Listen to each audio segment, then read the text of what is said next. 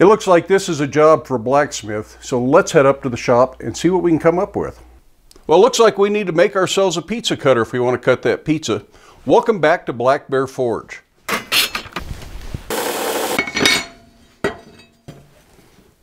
I scrounged around outside. I was able to find some leaf spring to make our pizza cutter out of, and I have a piece cut that is 3/8 of an inch by 2.5 by 8 inches long, or that's roughly 10 millimeters by 70 millimeters by 210 millimeters long.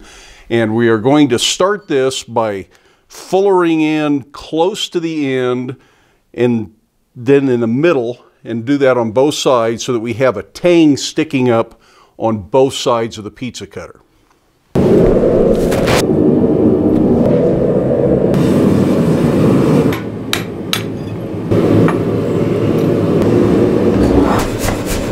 I have flat die set up in the power hammer. I'm probably going to do most of this under the power hammer because it's a fairly big piece of steel to draw out the way I want it to. Certainly you could do it by hand, especially if you have a friend to come over and swing a sledgehammer.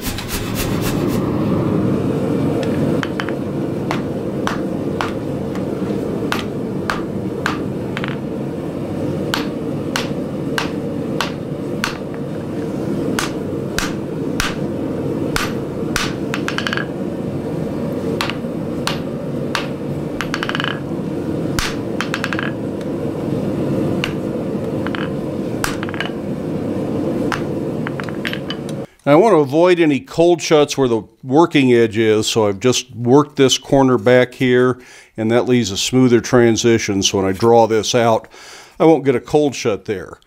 But I'm not doing as good a job here, and I don't want to force this sharp spot in and make a cold shut, so I'm going to grind this off before I go any further.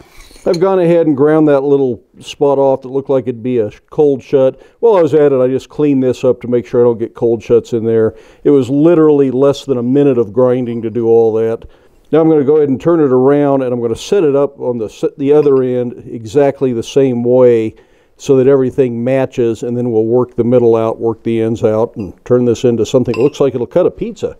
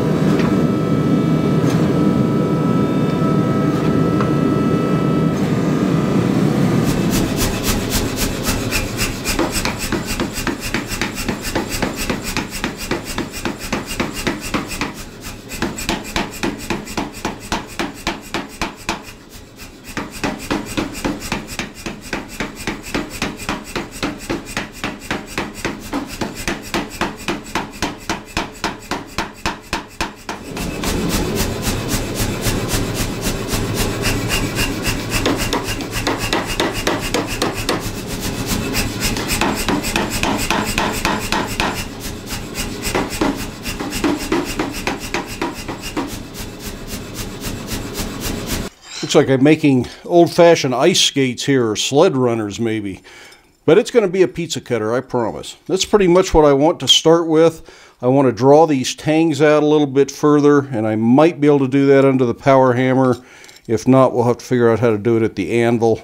So the next thing I want to do is I want to bend this so that I can get this into the power hammer without the rest of this being in my way.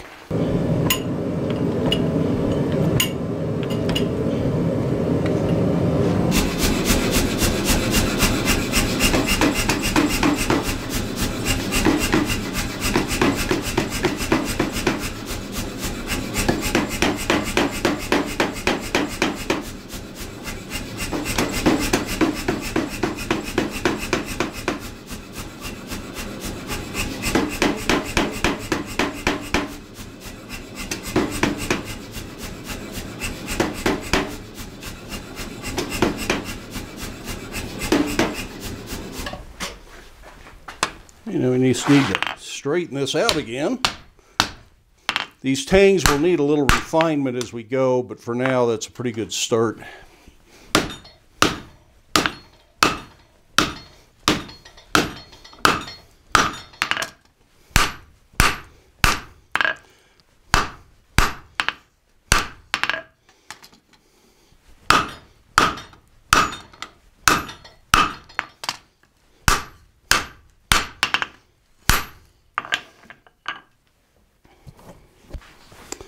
We'll do the same thing to the other end.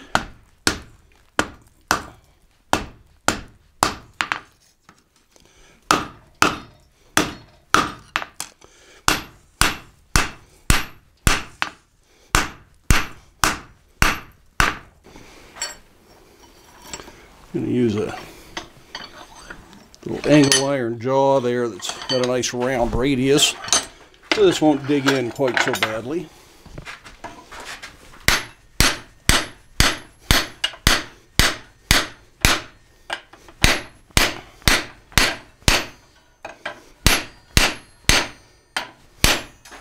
Put a nice twist in it, but it is smaller.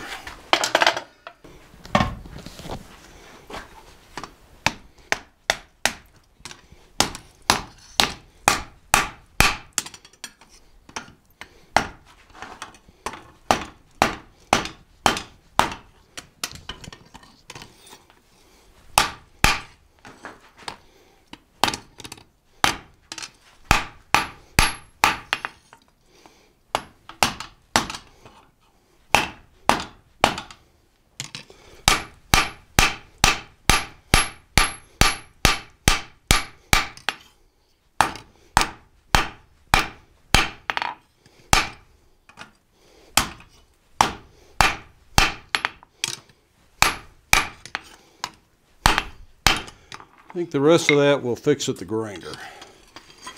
But we got to do the other end.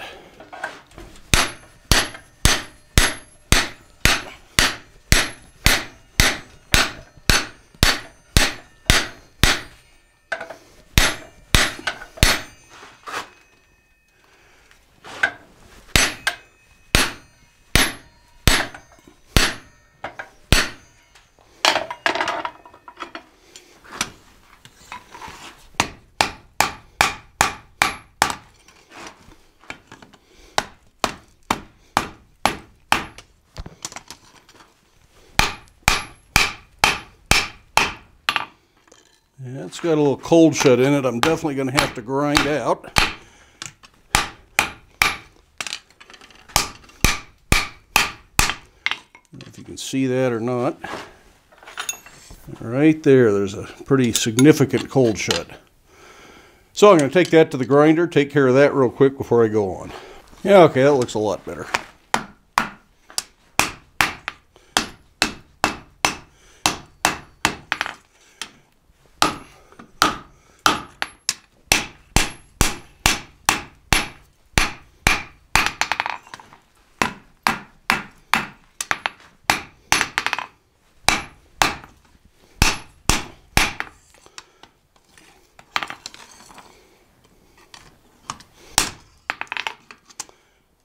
Alright, we're ready to draw out the blade. Now in the long run, I want this to curve upward, so it kind of cuts into the pizza as you cut it. It'll rock. And so we don't need to worry about back bending it. We're just going to let it curve naturally. And we'll draw this out edgewise into the power hammer. But first I need to change the dies.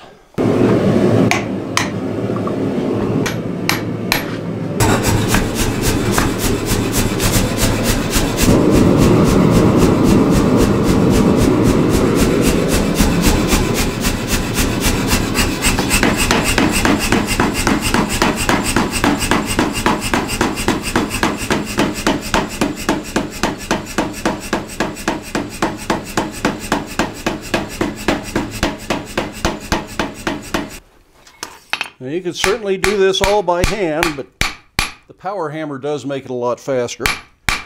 But I do need to take the marks from those drawing dies out. It's not something I want to leave in here. To straighten that out, I'm going to drop that down in the hardy hole so the tang doesn't get bent. You may have to go back and forth a little bit to get exactly the profile you're after. Also work both sides of the blade as you draw this out. Otherwise it creates unequal stress in the steel, and that increases the chance it'll warp when we harden and temper it.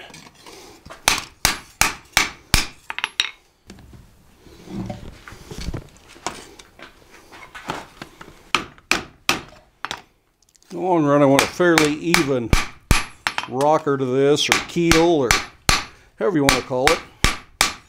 I also want these to be straight up when it's equal distance here, so I'm going to make sure my tangs are straight.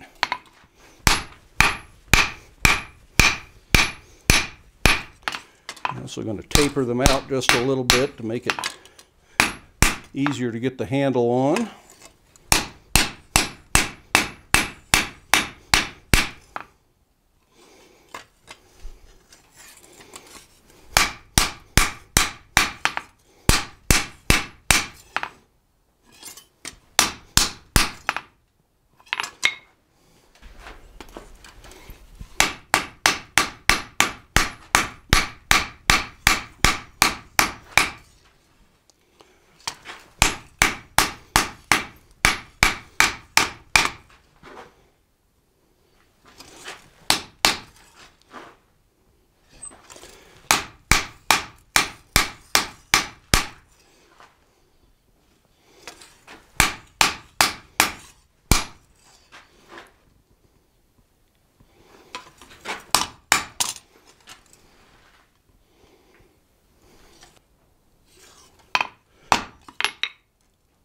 Between heats, I went ahead and put my touch mark right there in the center. Now I'm really just concerned with getting it straight.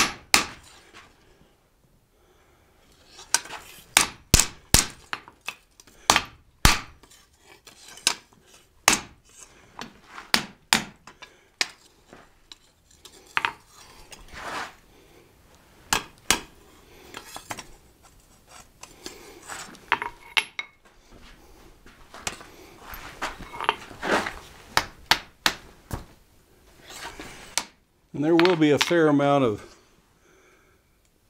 bench work to do on this.